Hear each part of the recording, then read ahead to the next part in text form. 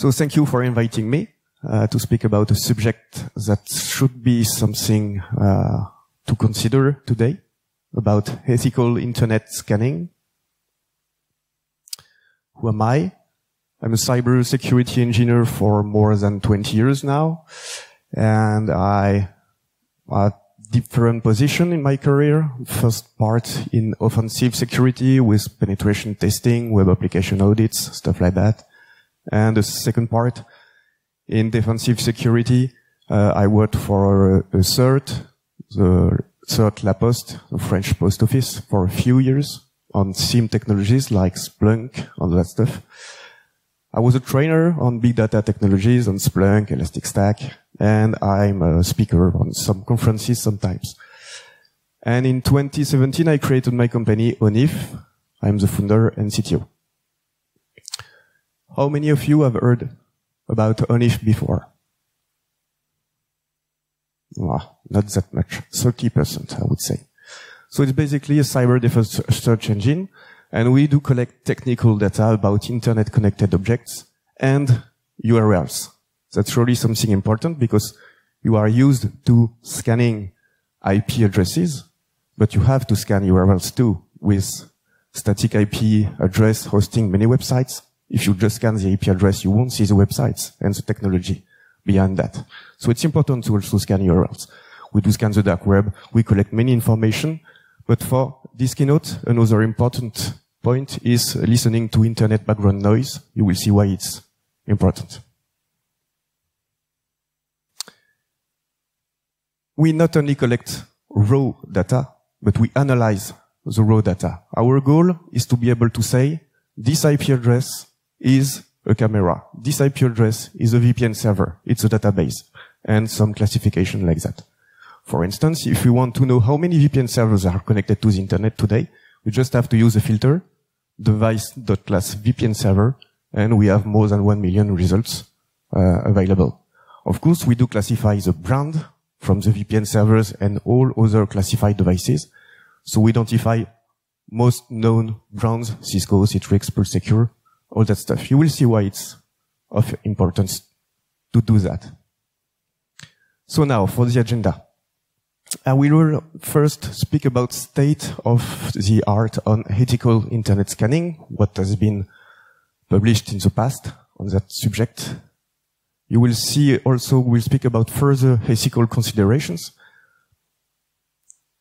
I will speak briefly about some honeypot stuff because it may have some impacts of internet scanning activities. I will show some sample measurements on a specific case and I will conclude. State of the art on ethical internet scanning. It's a quick overview, of course, because it's a 30-minute keynote. I can't go into much details. And I want to speak about the evolution of the perception against internet-wide scans. For the record, Shodan was created in 2009. Everyone knows Shodan. The date is important to me because to me there was a shift in 2010 which may be the cornerstone. Before 2010, by default, it was seen as a criminal behavior to scan the internet. So by default, someone who scanned think he was under attack, basically. And after 2010, a new usage started to be recognized to be used as a defensive technology. To me, Shodan opened that path. So today, it's mostly accepted from internet-connected device owners to be scanned. It's part of background noise of being connected to the internet. And few to no papers were discussing the ethical consideration of doing it. It has been discussed, but it's usually integrated as a small paragraph within a more large paper. And to me, it should be a dedicated subject to be discussed. So in this keynote, I won't answer some questions like, is it legal? Because it's too complex in an international context to answer that question. And it's work for legals. And I won't discuss either if it is useful or not. I'm pretty sure many of you already have their own view, and I won't change your mind. Some cases. In 2012, a project called Census 2012, it was actually a complete research paper, basically compromised more than 400K devices, named clients in the paper. It was a so-called Karna botnet.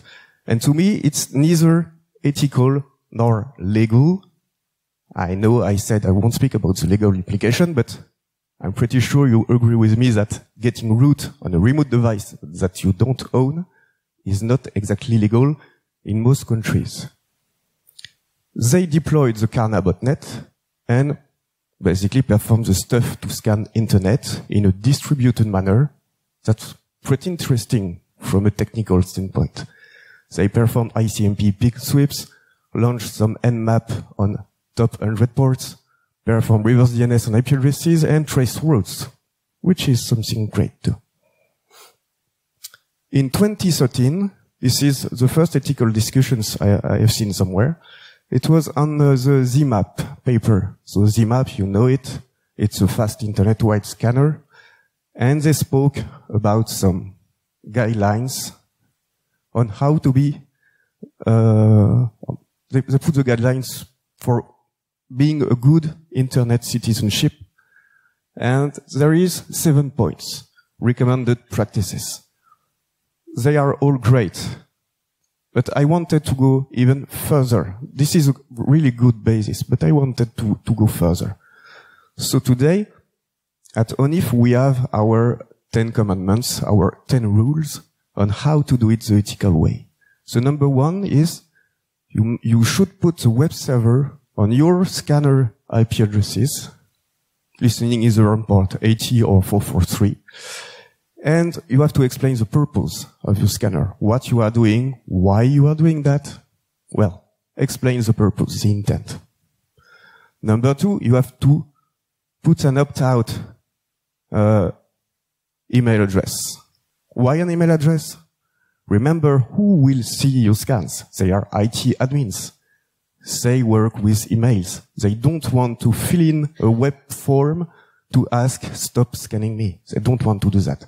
You have to make it easy for them to just reach out to you and say, stop scanning me. In the same kind of way, you have to set your whois records with the name of your organization and the abuse email address. IT admins may use whois tool to reach out to you. On your web servers, you have to put the complete list of your probe's IP address. Why that? Because maybe the IT admin don't want to reach out to you. He don't want to speak with you because he is basically upset. If you give him the list, he will simply put the list in its firewall rules and he will never heard about you again. That's the way of doing it the ethical way. Another one, the reverse DNS. You have to set the reverse DNS on your IP addresses to point to your project or company. I spoke about abuse email addresses. Of course, you have to answer abuse requests. And you have to handle on a timely manner and ask no question. It's their choice, their right. If they want to be not scanned again, ask no question, just execute. Send only standard packets and protocol requests. Don't try to fuzz networks or worse. It's not your IP address. You can't do that. Scan slowly. Don't send packets at 1 million per second. It's great to scan internet in 5 minutes, but it's too fast. You will stress targets. Use fixed IP addresses, not trashable ones. I know some companies which are using trashable IP addresses. I'm not in favor of this approach for many reasons, and it will be in contradiction with some of the previous commandments, of course. 10. Sometimes you will receive remove collected data requests. It's like GDPR, basically. So you have to answer to that accept that, and again ask no question. Another point is who watch the watchers. When you are a research project or a company and you are scanning internet, you have some kind of power. Who watch the watchers? We deployed some basically sniffers to listen to internet background noise. And the goal was to classify actors. Do they abide by the 10 rules, for instance, or at least some rules? We wanted to know that. So the question is, how ethical are main internet-wide scanners? Spoiler, I won't give name. I won't reply to the question. I give a number of actors here. LeakIX will speak tomorrow morning, the first keynote of the day. But basically all these scanners and more have some tags, and we try to check who is ethical and who is not. So no name dropping here. I'm not here to give good points or bad points. That's not the purpose. And maybe some competitors will say the same for UNIF. They are not ethical because Y, X. But well, the goal here is to show some cases, and competitors may have a different view. So questionable actor sample 1, Xors, you may know this guy, maybe he's here today, was asking to some vendor on Twitter if someone knows their scanner's IP addresses. One of the guys working for this company replied that it was childish and ridiculous behavior to ask such a question. It's like an ostrich burying its head in the sand. So they are not giving away their IP addresses. They are doing whatever they can to hide their IP addresses. So you don't have the choice to opt out. You can't block their scanners. It should be your choice as a network owner, not the choice of a vendor. Another questionable actor, it was back in 2021, December, on Log4Shell scans. You do remember how the world was in crisis searching for, do we use this library? Which asset do we have which is exposed? It was quite a mess. And an actor scanned the full internet, 3.8 billion IP addresses to search for some vulnerable machines. They do it mostly the good way, because they basically use most of the 10 rules I put it. But I have some other arguments. The main problem is about blind scanning. You send billions of protocol requests on the whole internet. Of course, most IP addresses won't be vulnerable. You know that before starting. Not everyone is using Java on every open port on the internet. You know most won't be vulnerable. Problem 2, it creates stress on target networks during an already emergency situation. It's really stressful for network owners. And the last problem, they communicated on the results, which is great. They shared the results, which is even greater. But it was only 15,000 vulnerable machines. You send 3.8 billion requests to find 15,000 vulnerable machines. The signal-to-noise ratio is far too high. We have to be smarter, more ethical than cyber criminals. So, now I will go even further on ethical considerations.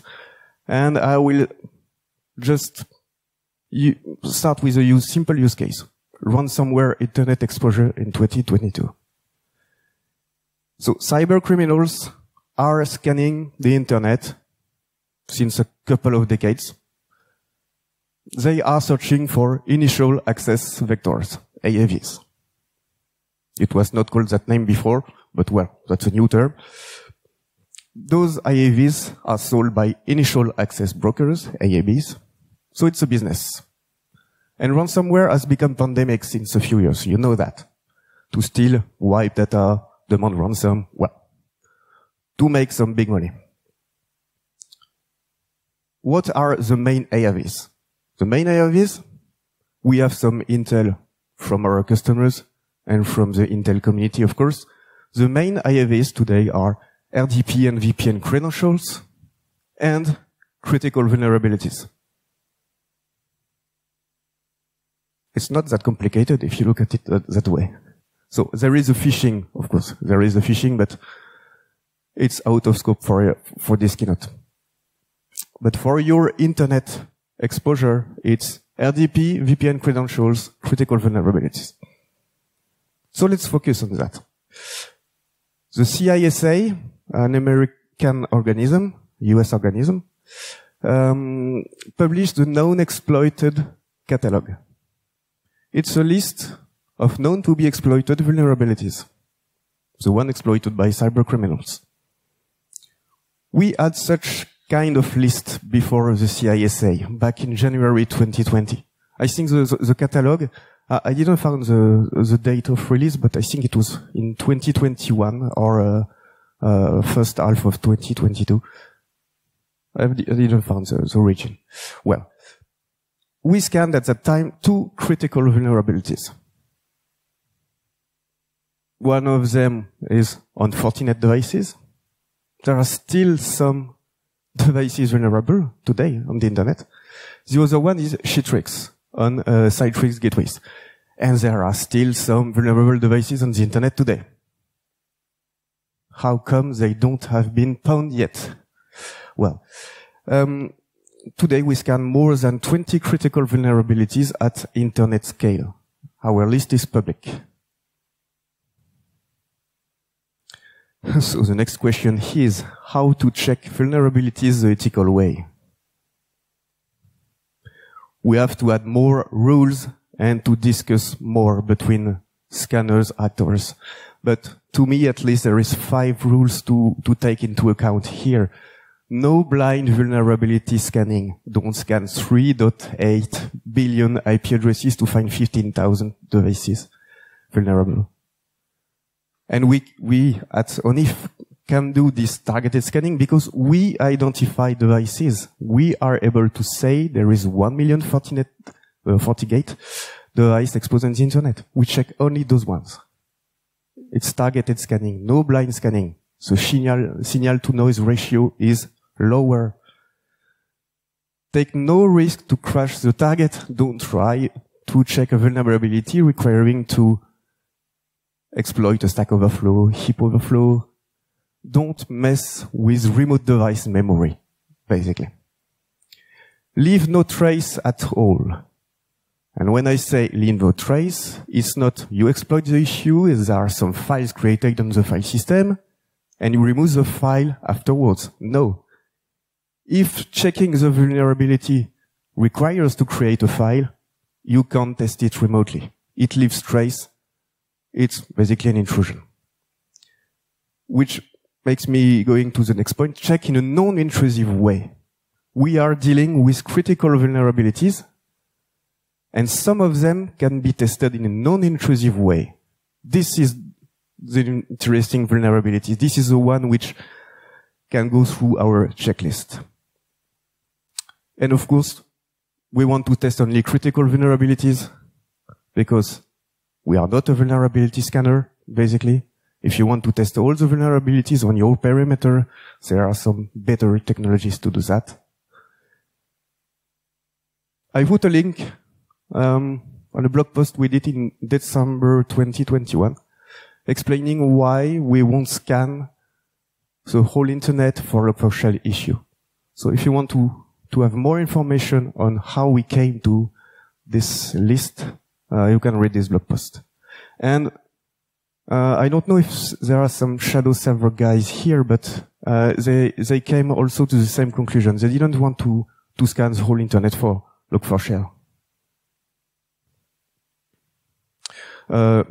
Just for the story, we don't scan the whole internet for Log4Shell, but we scan in a targeted manner.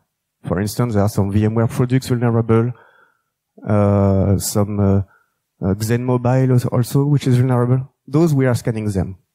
Targeted scanning. So what about honeypots? Do they have an impact on the scan results? There is a new trend since a few years. Honeypots, of course, are an old technology, but their use is changing. Today, every time a new critical vulnerability is discovered, there are hundreds or thousands of honeypots which gets deployed instantly. It changes the shape of the internet. As a scanner, you see that. And the question is how to measure general exposure when you know there are some thousands of honeypots. And LeakIX observes the same. We are not the only actor observing that. And the states, sometimes it's double. Say you have 1 million FortiGate exposed. Well, it will double. It not be 2 million for this one, but the number is really increasing. And sometimes we are into some situation where there are more honeypots than actual vulnerable machines, which is quite interesting.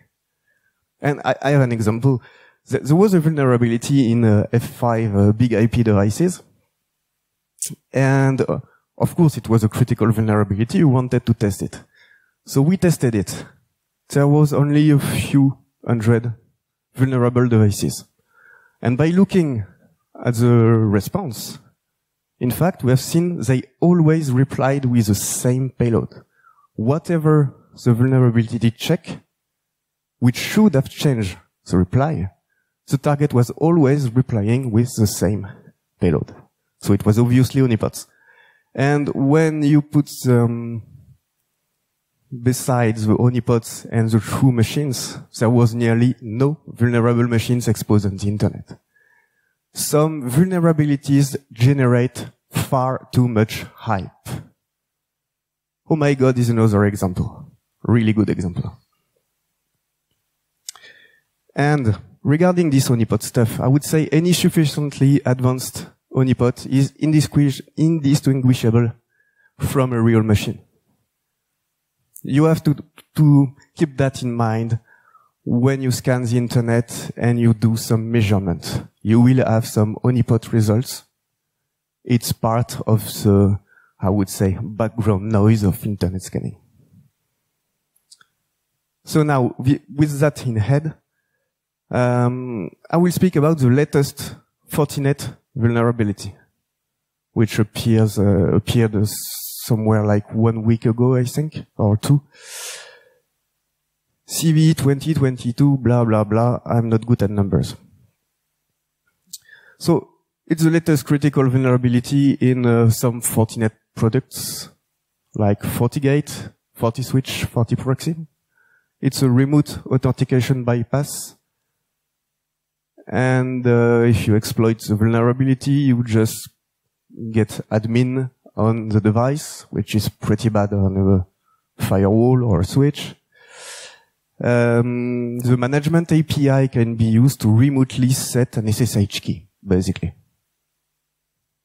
There is a public intrusive exploit made by the people who discovered the vulnerability.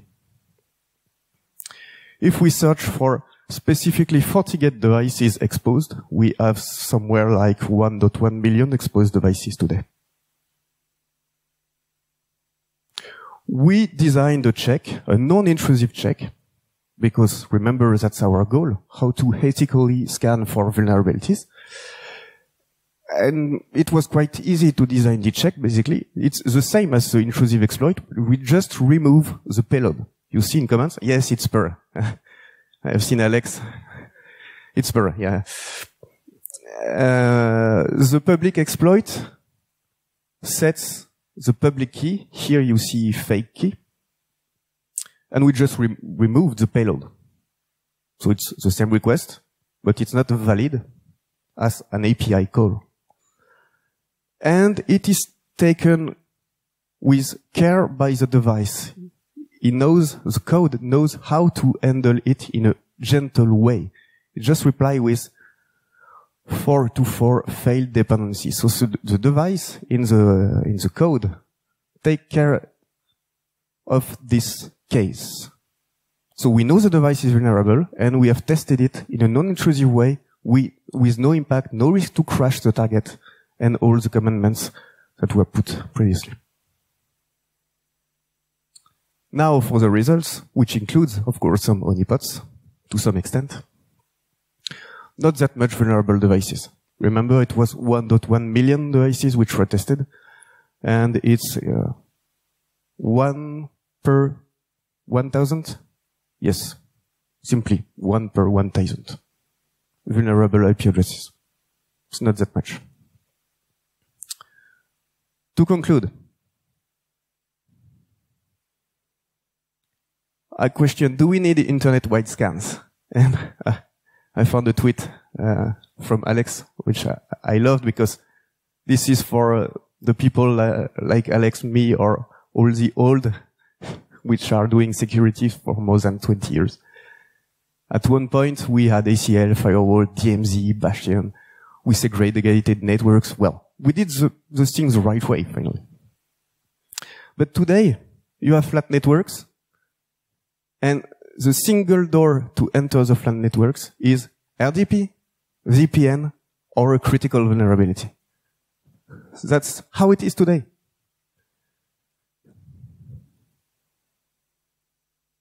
Some explanation, yes, economics, of course. It costs. Cost reduction is something, and security people will always be seen as a cost. You have to accept it.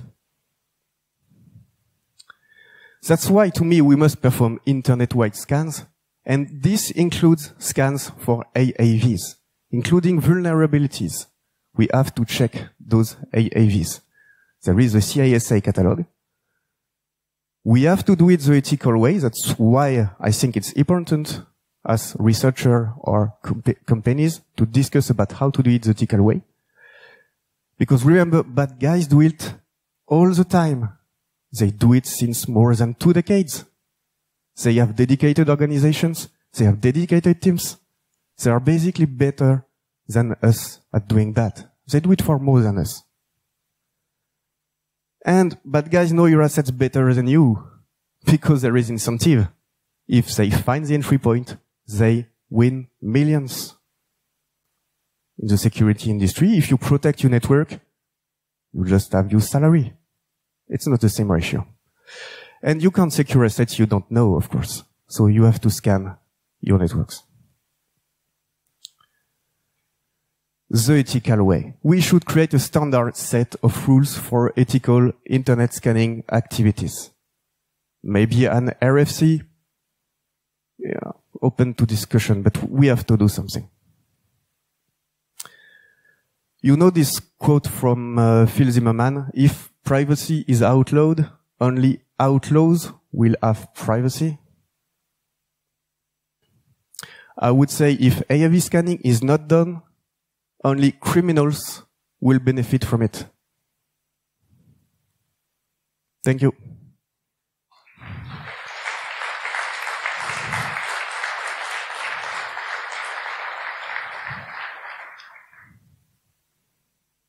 Awesome. Really like the fact that you talk about the ethical hacking, and especially maybe the way of going forward to create a kind of internet standard or internet draft for that. That's great. I need to be more careful on my tweets, don't end up on conclusion slide, but okay, that's fine. Is there any questions? Yep. Thank you very much. In your activities, do you have a lot of people emailing you to opt out? Or it's not that much, because we apply the commandments we defined here. For instance, scan slowly. So if you scan slowly, you are basically under the radar, I would say, even though it's not the goal. The goal is not to stress the target networks. So if people are not stressed, basically they don't send opt-out requests. So it's not that much. Great, thank you. Is there any other questions or comments? Yeah. I will do my sport today. Yeah. So thank you. I saw that you had a Perl script, and I remember in AKLU 2016 you talked about Metabrick, and I was wondering whether you still use that or if you have different tools to do your scanning. Maybe a few will love here. The complete scanning technology has been developed in-house and 100% in Perl. And Metabrick is at the basis of the technology.